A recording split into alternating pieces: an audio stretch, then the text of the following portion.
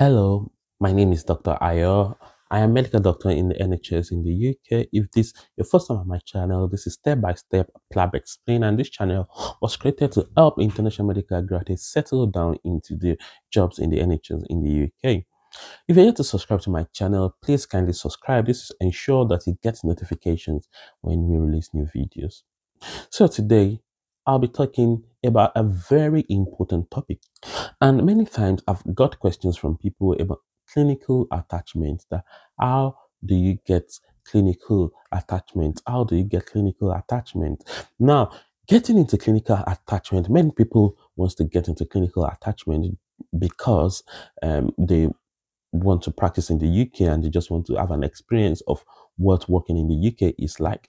Some people want to get clinical attachment. Maybe they're students and they need to do rotations, externships, and things like that. So that could be another reason why some people want to get clinical attachment. It's just part of their medical school curriculum. And some people want to do clinical attachment just to boost the chances of getting a job in the UK. So whatever your reason for getting a clinical attachment is, this video will help you get a clinical attachment. So one thing you should understand, that getting a clinical attachment is very, very rigorous. It's very, very rigorous. You need to put in a lot of work into it. So in terms of clinical attachment, you need to first decide which specialty do you want to get a clinical attachment in. That is very, very important. Then after that, you need to do a Google search. So do a Google search on clinical attachment in the NHS for doctors. So just look at the results, because that will point you in the right directions of hospitals that may be offering clinical attachment. Unfortunately, not all trusts offer clinical attachment, but when you do a Google search, it's going to give you some results, and you'll be able to see which NHS trust may be offering clinical attachment. Another very useful tip is there's a Facebook group called IMG in the UK. So join the group and search clinical attachment. So the reason why I said that is because you will be able to see recent success story of people who got clinical attachment, and some of them will mention the trust that they got it in. So when they mention the trust, that means you'll be able to know that that trust is currently offering people clinical attachment.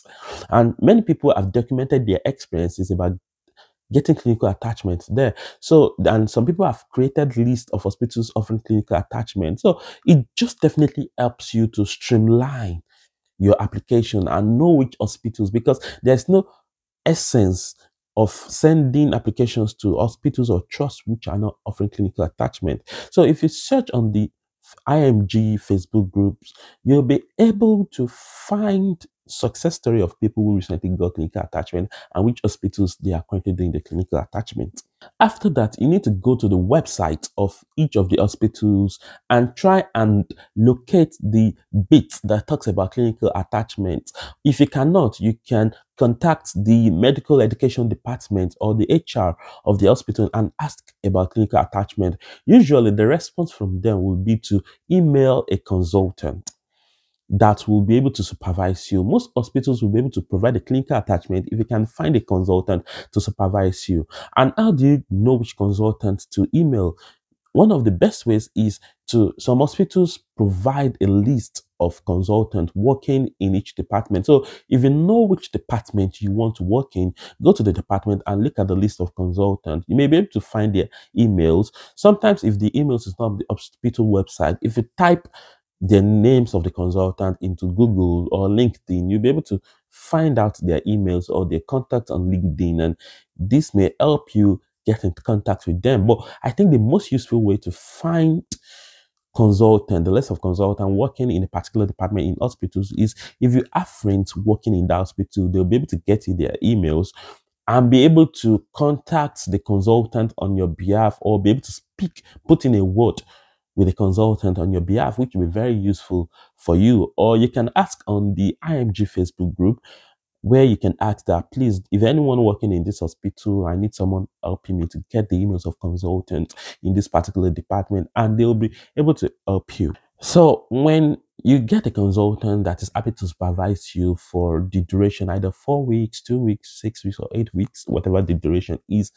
Then you can go back to the HR or the medical education department to arrange your your attachment period and when to commence. And but you must be aware that you would do things, you would have to sort out other things by yourself, such as your visas, English test if needed. Some people may request that you GMC registered. So there are other things that may be involved, but the basic process of getting a clinical attachment is what I've outlined. So in summary, for you to get a clinical attachment, you need to find a hospital currently offering clinical attachment. You need to find consultant that are ready to supervise you. Then you need to be able to sort out the other things, other requirements of the hospitals. Some of them offer it for free. Some of them say you pay a little amount, but I think it's better to go to hospitals that offer it for free. So thank you very much for watching this video. I think you should save this video because you may need it later. You should save this video and send it to your friends who are still in the process of looking for jobs, or who may need a clinical attachment, or people who are coming to the UK to write their PLAB exam soon. They may consider doing a clinical attachment after their PLAB 2 examination. Thank you very much once again for watching the video. See you in my next video. And if you're yet to see my video on how to get into training in the UK, I think you should watch my video on how to get into training in the UK. Thank you very much. Bye.